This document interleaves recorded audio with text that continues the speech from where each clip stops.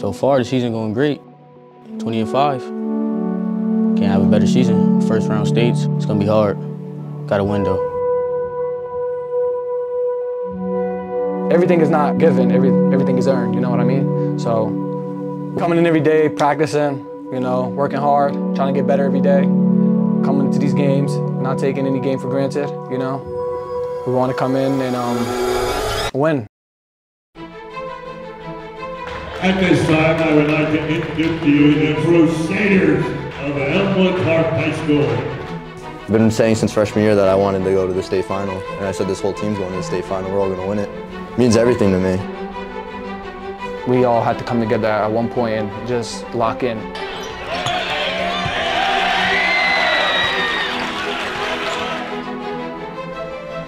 You know, that's what we do. We win here, we don't lose.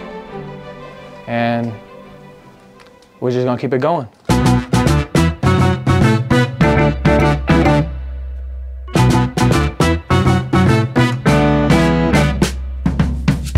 Assam is a very tough physical two-way player, very skilled, very good footwork. Defensively, he reminds me of myself in high school.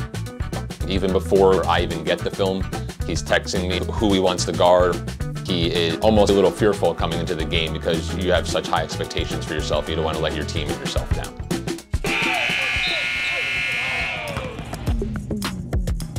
Dwayne Carter is definitely the X factor and the heart and soul of our team. As Dwayne goes, we usually pretty much go. He guards pretty much the first, if not second, best player on the team, especially in our league win against Lodi. The guard who had 20 points previously, I think he had 2 or 3 points. Honestly, the reason why we were so good this year is because the kids bought in defensively, and I may have coached more athletic kids 1 to 5, but I've never coached a group that bought into defense like this, and I think Dwayne was the main culprit in that for sure.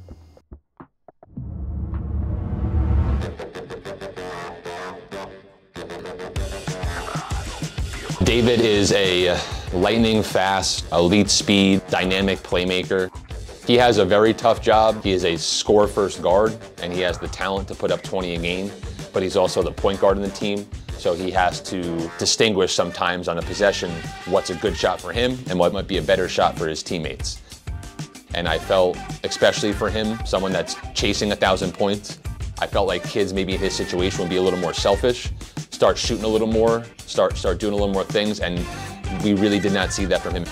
He played through a pretty major rib injury that definitely altered his game, and he hit some big shots for us in some big moments, and it really showed me that it didn't really matter about the accolades. He just really wanted to win.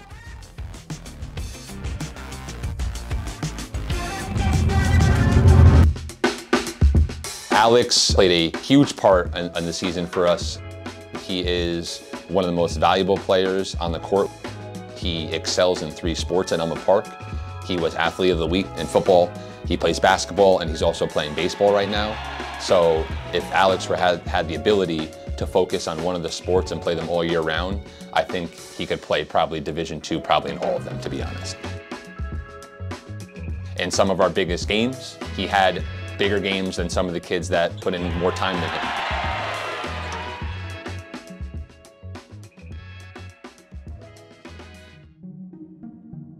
Ivan is a transfer from the Dominican Republic.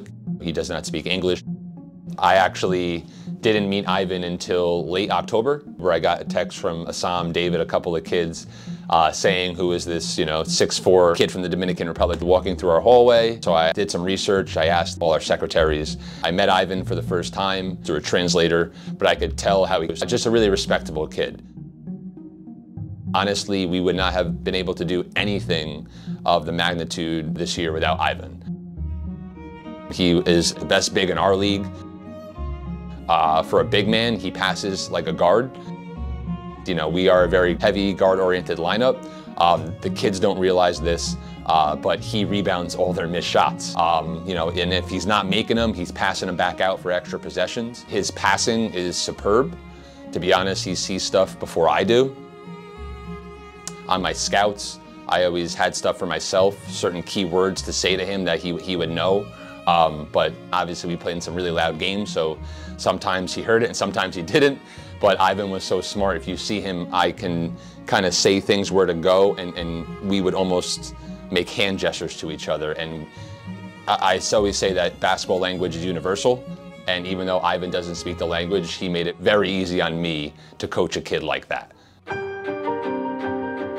Me siento feliz porque ganamos. Era una victoria importante y la pudimos lograr para poder pasar a un siguiente nivel.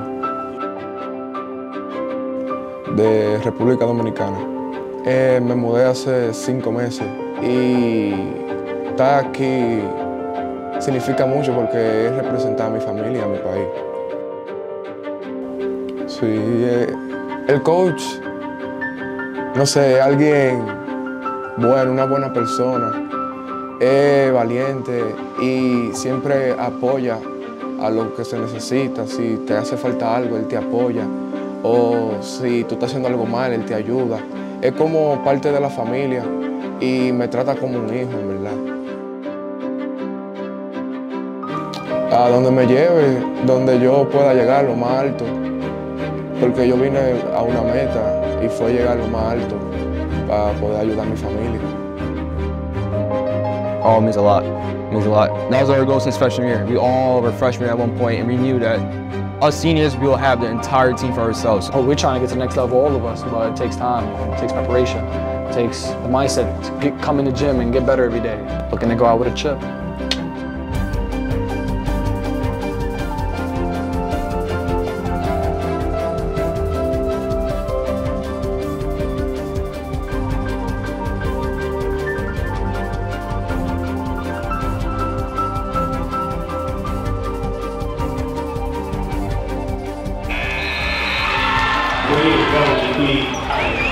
Crusader advance to the state sectional semifinals.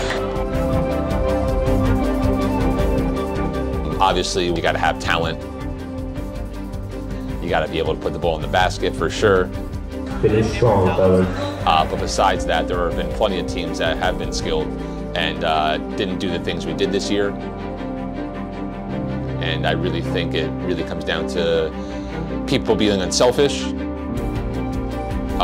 kids really getting along, and our phrase, which the kids can attest, and I don't know if they think this is corny or not, but we always say, enjoy the success of others like it's yourself. And I think they really bought into that over the last 6 to 7 weeks of the season. And that is a wrap. For the first time in over 15 years, your Elmwood Park Crusaders will be in the sectional final. Give it up for your boys. Congratulations.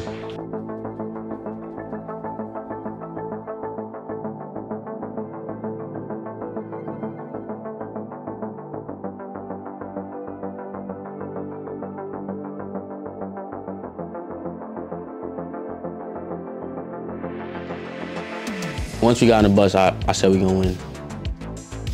No matter, they good, they definitely good. They got size over us. You know, they got shooting machines, all that.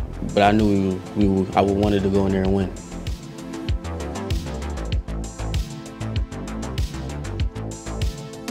To be honest, I felt great.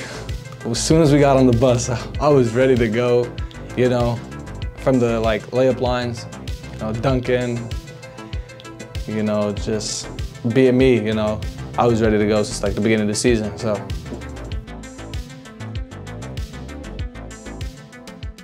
I wasn't really nervous never nervous, and I'm nervous in a lot of games, even if it's not really packed. You always got nerves, even playing against not really a good team, and that team is really good. It was a lot of their players, their fans talking, it didn't affect me. I never listened to the crowd.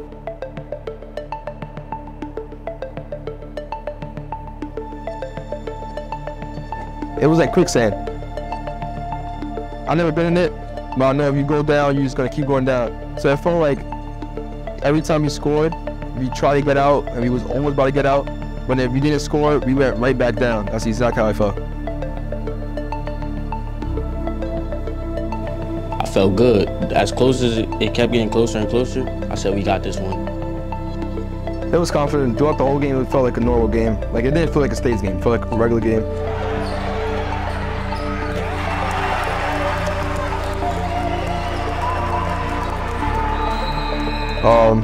But towards the end, after each stop, you could tell it got closer and closer. And you could just feel like the game was almost done. So it was like, if you make a mistake, like, that's game is on the line. We came back. Not a lot of people get this, you know. It's high school, like, this is like your best moment. Why get this far and, you know, lose? And, you know, as a team, we came in, and as a player, we came in to win it, not to lose it.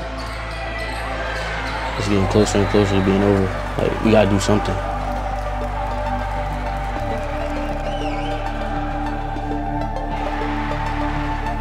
Just had them final moments.